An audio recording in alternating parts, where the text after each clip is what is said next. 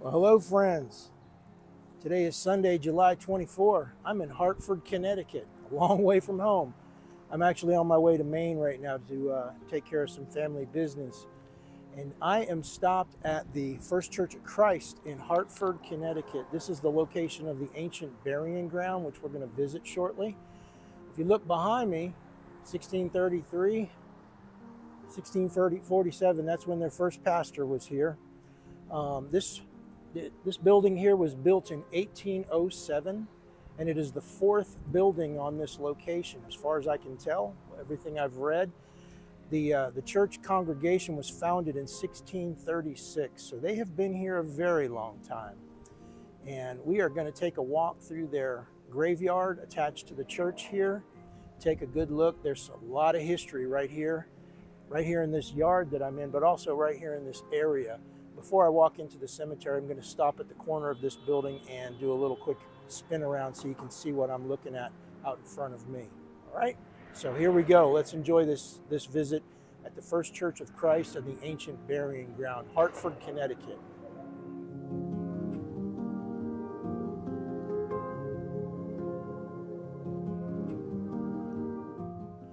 So this is where I am today, where I'm standing, right here on Gold and Main Streets in Hartford, Connecticut.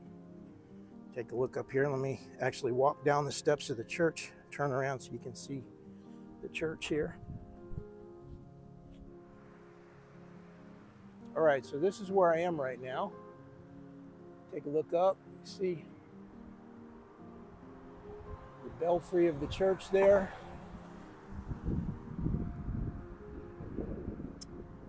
We are going to walk down here. This is the First Church of Christ, Hartford, Connecticut. Building was built in 1807.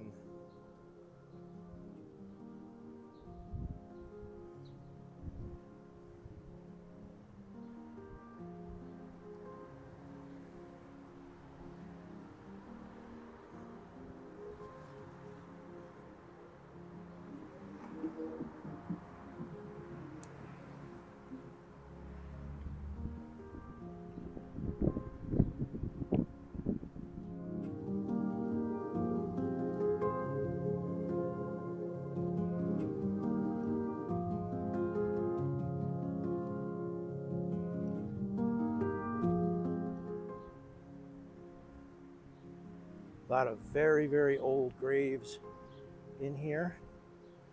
Let's see what this says.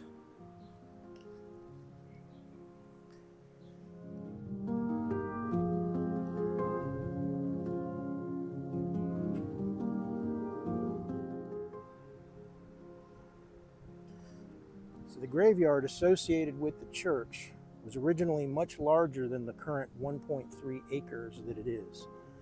But development in the city of Hartford shrunk the burial area multiple times over the years. The oldest surviving headstone in here dates to 1648. 1648. It's the body of Timothy Stanley. I have no idea where he is buried, but we're going to try to find him. But look at some of these stones. Look at this. Here lies the body of M. Can't read that name. Misha Mashfield, died 1712, age 47 years. I'm just going to keep looking here. 1762, 1763.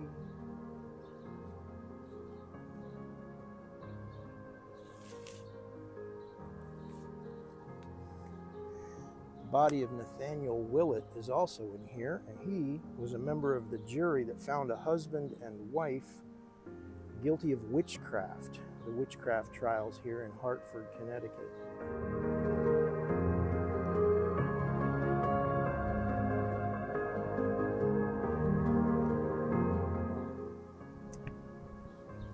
Let's see.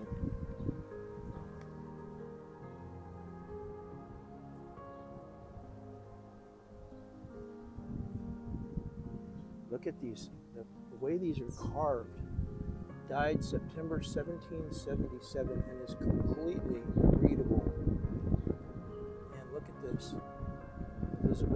Watson, wife of Ebenezer Watson, departed this life April 1770.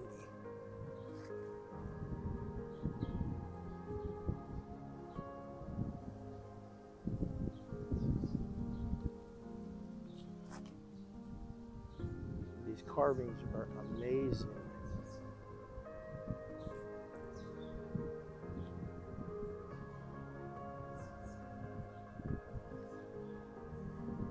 Here lies the body of Susanna Waltertown, who died in the year 1662. Completely readable. Amazing, amazing. Nice tabletop grave here.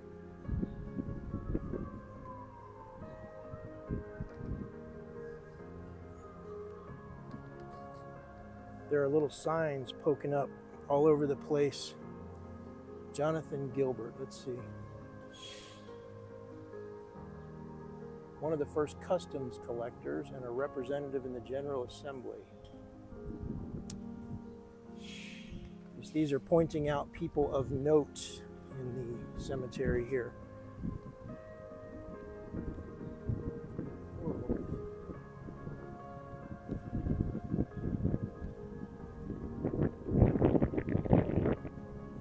That looks like a Revolutionary War soldier, Benjamin Payne.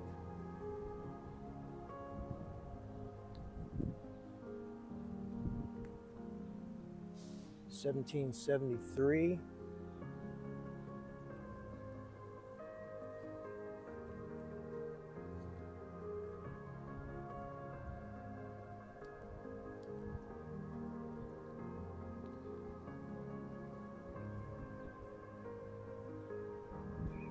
(1741). Yes, we're just going to take a walk around.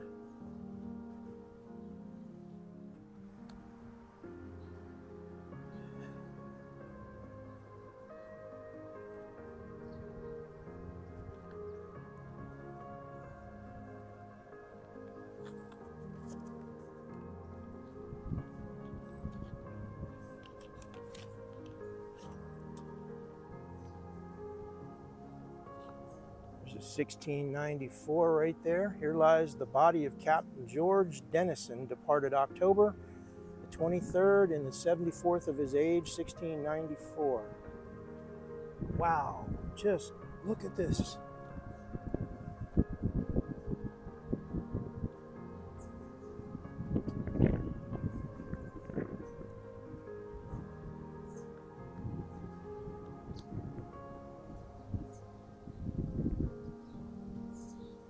I'm going to read one of these tabletops here if I can. Here lies the interred body of the Honorable Nathaniel Stanley, Esquire of Hartford, who was for several years one of the members of the Council of the Colony of Connecticut and treasurer of said colony, who departed this life August 17th, AD 1755, in the 73rd year of his age. Wow.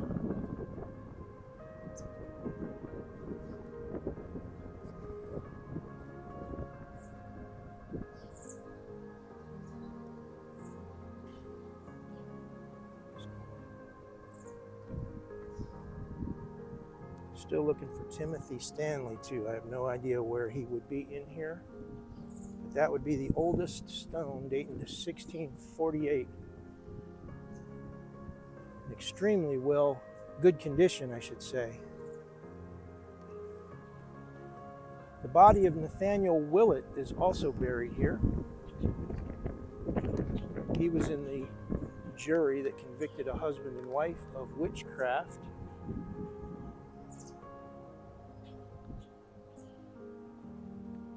Here we go, right there, look at that. Here lieth the body of Timothy Stanley, who departed this life April 1648, age 45. That is the oldest stone in this place, right there. Completely readable. And I believe that is original, as are most of these in here.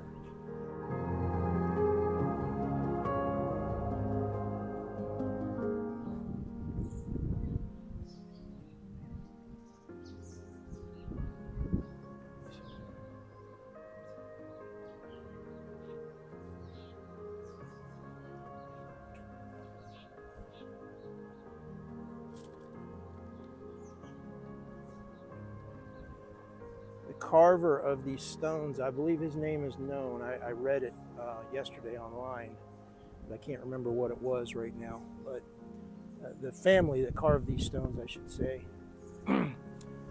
they really knew what they were doing. These stones are, you know, hundreds of years old, completely readable. 1702. Look at that. Here lies the body of Mrs. Mary Lord, alias Hooker, who died May 17, 1702, age 58 years, and Richard Lord, Esquire, who died, looks like January 29th, 1711, age 42 years. Also, the body of Mrs. Abigail Woodbridge, relict of Richard Lord, Esquire. Relict, by the way, that's a word for wife. And of the Reverend Timothy Woodbridge of Hartford, who died January 1754 in the 77th year of her age. So these are in awesome, awesome shape.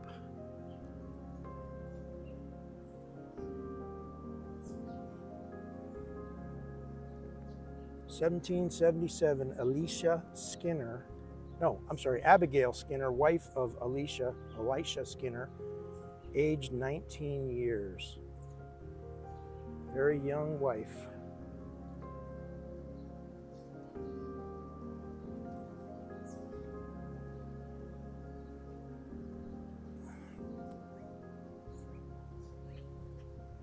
These stones are amazing.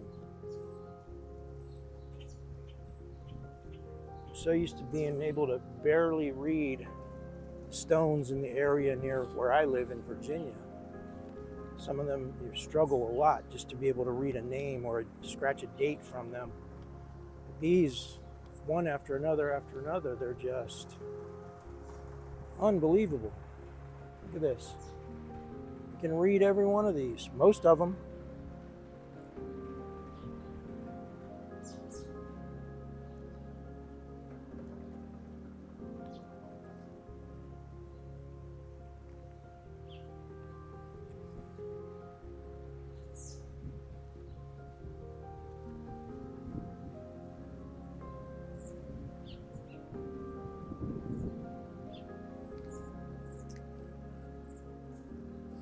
In 1801, in the 36th year of his age. Captain Samuel Marsh, who died September 1802.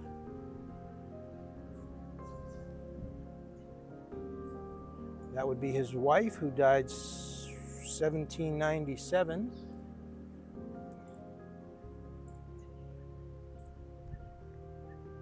Daughter of Captain Samuel Marsh, departed this life 1800, age 32 years.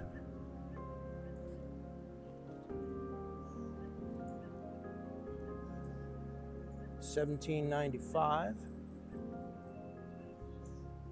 What do we have here? Tabletop. Reverend Benjamin Boardman, died February 8, 1802.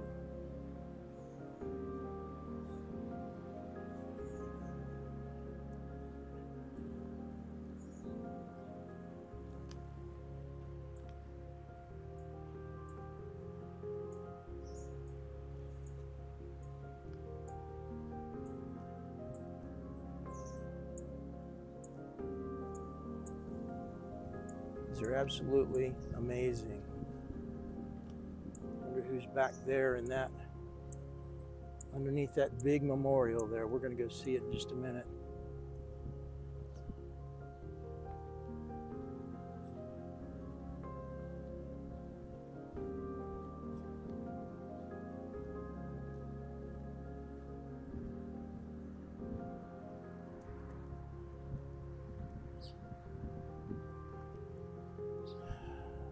Died 1786. That one's beginning to get hard to read. Memory of John Sargent, son of Mr. Jacob and Mrs. Oliver Sargent, who was unfortunately drowned while bathing in the Connecticut River, July 23, 1802, aged 11 years.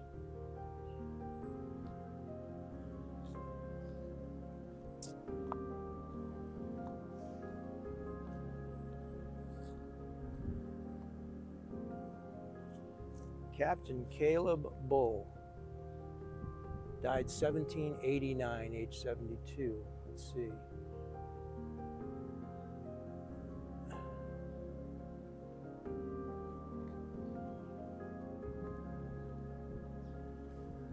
I have another tabletop here. Let's see if we can read this one. John Marshall Holcomb, born June 1848, died January 1926. His wife, Emily Seymour Goodwin Holcomb, born 1852, died 1923. Their daughter, Emily Margaret Holcomb, born 1877, died 1926, the same year as her dad. Actually, it looks like she died just a few weeks after her dad.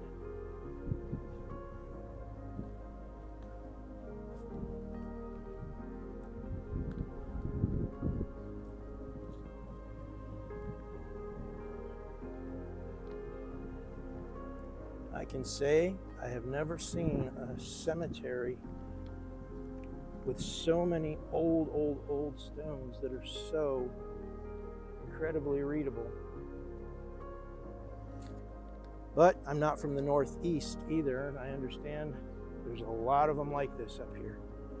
I've seen lots of pictures on Instagram, people that live up in this area. Here's one from 1683 right there.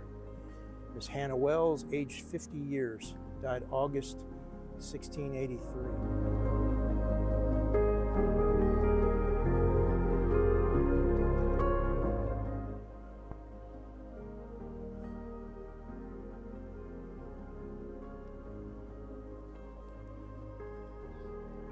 Right up close to the church building here, we have these.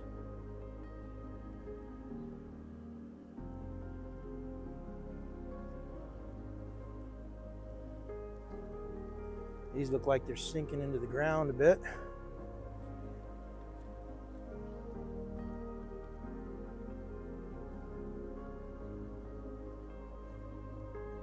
Another 1683 right there.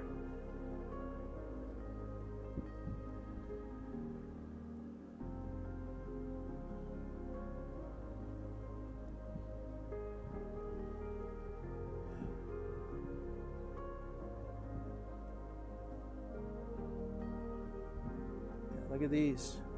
John Bradley died on his passage from the West Indies on the 8th of September 1802, aged 19 years. In memory of Captain Joseph Watson, who was drowned, interesting word, in Connecticut River on the 15th of May 1803, in the 29th year of his age. Another drowned in Connecticut River on the 15th of May 1803. John Foote and Captain Joseph Watson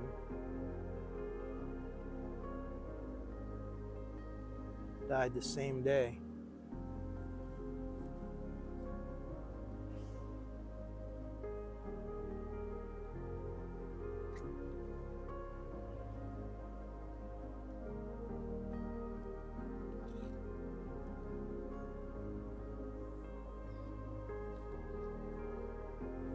Memory of Mr. Ashbel Steele, who departed this life July 8, 1790, in the 59th year of his age.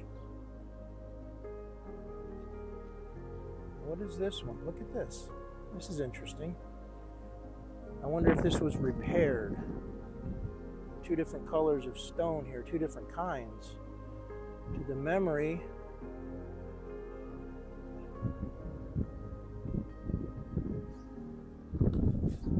there are some abbreviations here. 1803.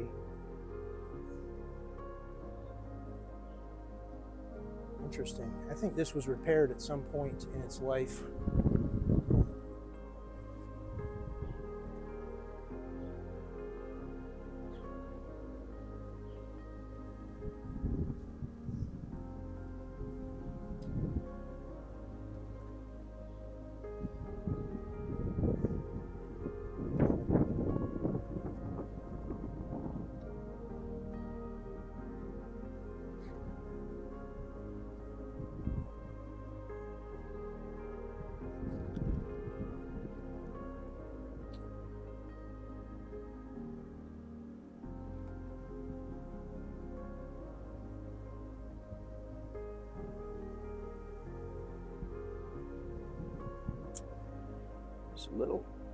It's a little tabletop. Here lies the body of Mary Caldwell, the daughter of Mr. John and Mrs. Hannah Caldwell, who died September 15th, 1736, aged 2 years, 2 months. Also, here lies the body of Allen, the son of Mr. Neal and Mrs. Hannah McLean, who died September 19, 1741, in the 4th year of his age.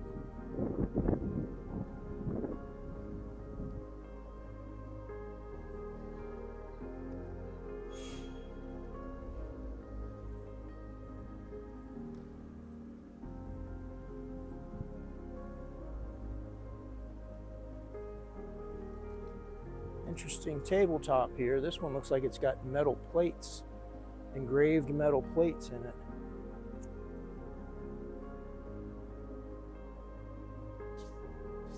(1764 and 5), and here lies the body of Daniel, Lord, son of the mom and dad up there at the top. Died September 1762.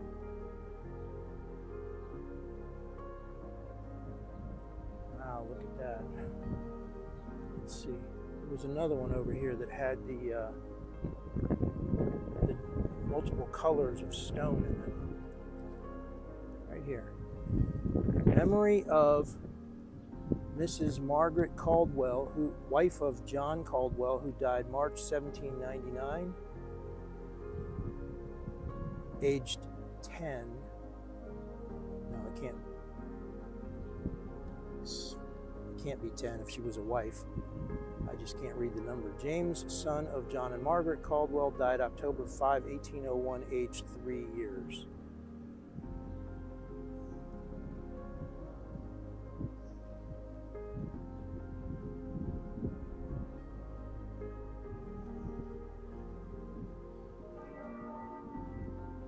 I just saw this one. Look at how well you can read this one.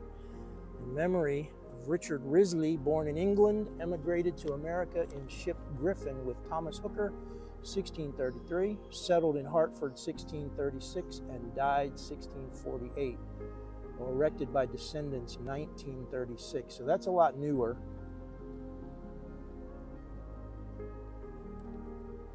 But they did it kind of in the same style as many of these others.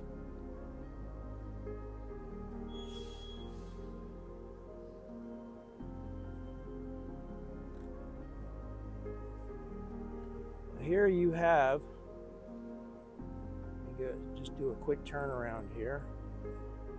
This is the ancient burying ground, Hartford, Connecticut, where I am today, Sunday, July 24, 2022.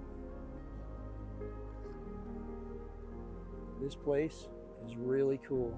If you're ever in town, please come visit it. I understand there was 5,000 to 6,000 people buried in here over the last 400 years. I can believe that, because it was, of course, it was a lot bigger, and at some point there were graves where the church is, where these other buildings are that are around it. There were graves out there in those areas. So there you have it. The ancient burying ground at Hartford, Connecticut, attached to the First Church of Christ. Till the next video, y'all have a good day.